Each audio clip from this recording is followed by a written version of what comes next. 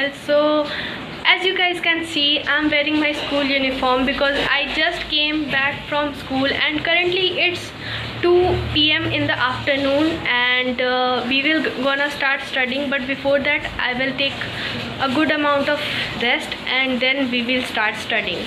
So stay tuned for that.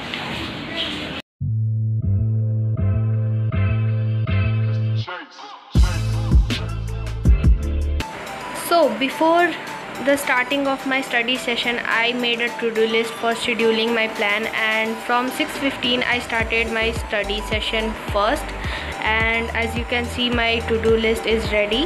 And now I'm studying accountancy first chapter because I have to prepare for my examination, which will be held from 7th of August to 9th of August. So yeah, that's it.